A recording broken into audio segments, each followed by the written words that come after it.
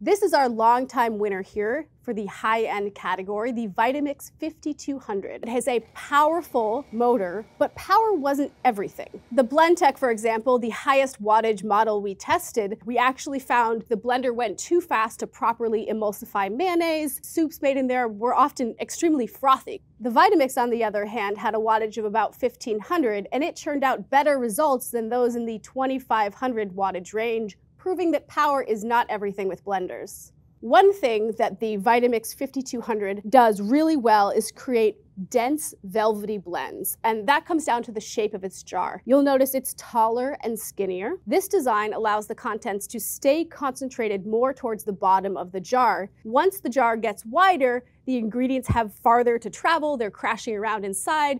That generates foamier results.